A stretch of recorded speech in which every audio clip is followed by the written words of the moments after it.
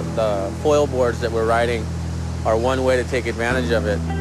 At first glance, the foil board looks like it's some kind of practical joke, but Laird assured us that the hydrofoil fin makes the board glide above the water. I figured he meant it felt like it was gliding above the water. In the shelter of your mind. Even though you see it, you'd hardly believe it. Their feet strapped in snowboard boots 2 feet above the water, the wind hardly affecting them at all.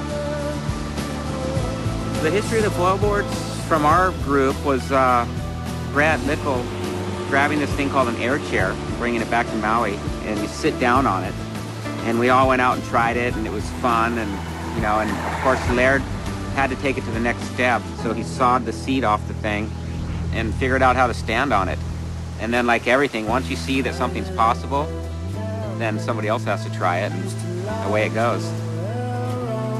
There's thousands and thousands of surfboard shapers, and there's like one guy making this thing that you can sit on, and he doesn't even know we're standing on him yet. Laird and David spend as much time in each other's garage refining the foil board's design as they do riding it. They're an interesting cross between surf gods and hobby geeks.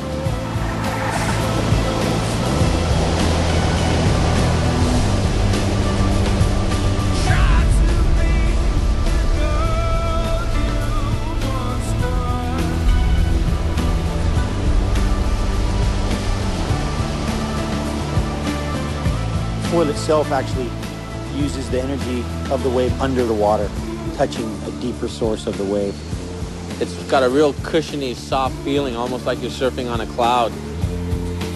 A magic carpet ride on a board that can ride both a ripple and the biggest of waves.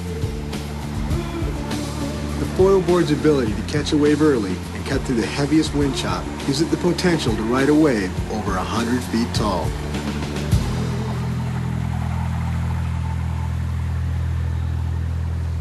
I think when actually Laird went to school at this place, they tore it down. It's old now, but I think this is where they came up with the idea for the hydrofoil.